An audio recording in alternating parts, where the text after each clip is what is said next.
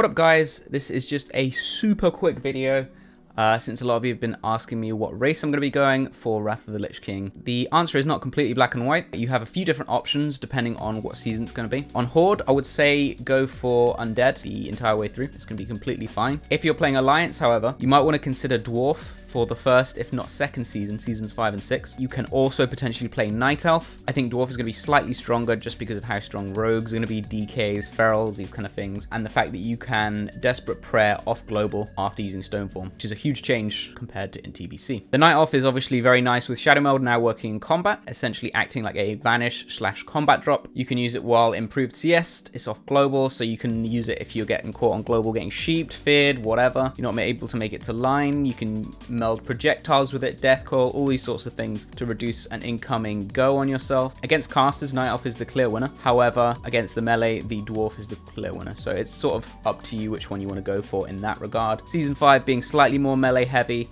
I've decided to go for Dwarf. When Season 7 rolls around, you may want to consider race changing to Human because this is when Solace is going to be out and also Bauble. I believe Bauble is either late Season 7 or Season 8. I'm not 100% sure on exactly how the timelines are going to work out with this from Blizzard, but we'll have to wait and see. Either way, Human going to start being really strong in Season 7, especially once we have a little bit more resilience, and using that double trinket is going to be really, really powerful. They have recently announced that you won't be able to use double Solace, however, so this is a slight nerf to Human, at least for Priest. Not too sure whether this really impacts any of the other classes though. So yeah, that's pretty much it. I hope that was enlightening. I gave you the sort of the mindset a little bit behind it as well, so you can kind of understand and at the end of the day make your own choices. Thank you very much for watching. Have a good one.